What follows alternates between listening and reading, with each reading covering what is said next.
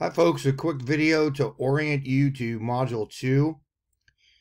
This module focuses on our poetry assignment, or what I like to call the Great Oral Interp Poetry Slam, which is where we're not going to recite poetry, we're not going to read poetry, we're going to perform poetry, we're going to internalize poetry.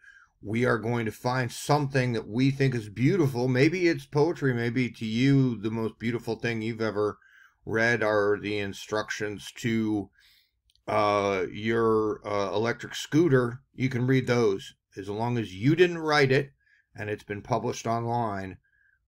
So you can send me a copy of it. You can use it. So this unit breaks down into 3 different chunks. Now you might wonder, well, why don't you just do one chunk, end it, do a second, end it, third, etc. And the reason is because there are some through lines through each of these things. Through line in this case is the poetry assignment, you preparing that poetry assignment, discussing the poetry assignment, and several assignments carry on through all 3 of these chunks and have some different deadlines.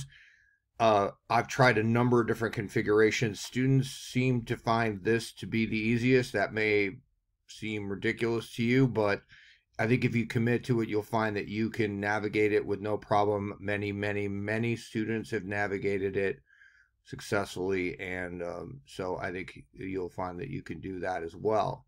It does take a little focus. We're going to start off chunk 1. Now, the dates that you see in here may not be pertinent to your particular class, but this is where they are always located. Chunk 1, you're going to just take a look at some material that's going to be instructional material.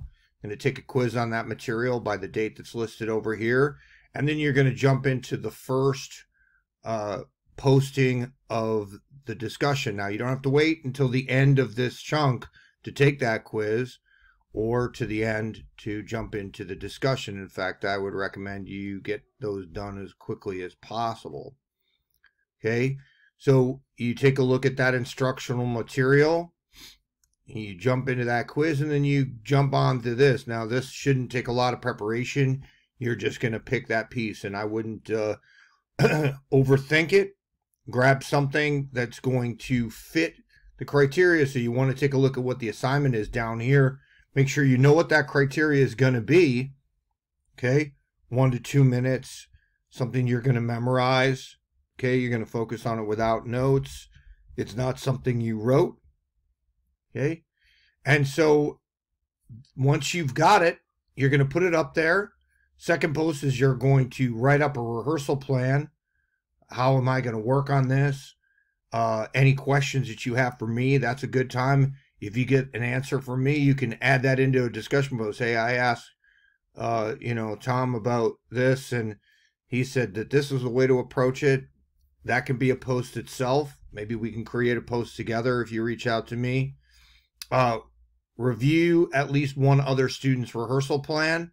That's step 3. And then post that first audio, video, or YouTube link. You can do that poetry piece in any of those modalities, all right?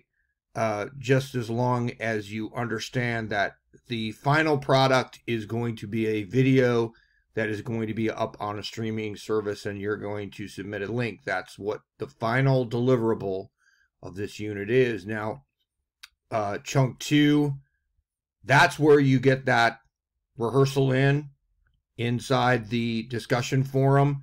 Post that link to that rehearsal so that I can give you feedback before you have your final performance due. Okay, so the final 3rd chunk of this is just you working on the performance, just you taking feedback from other students in the discussion forum, because you posted that link up in the discussion forum. Again, important to link.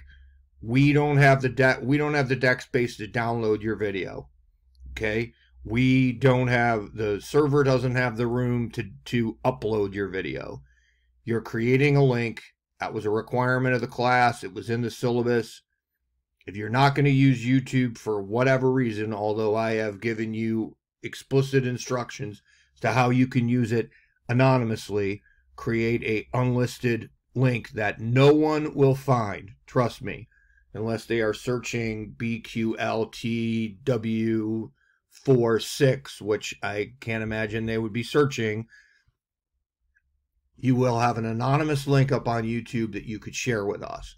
Okay, but if you want to use another streaming service that we do not have to subscribe to or create an account for in any way, you're welcome if you can find one.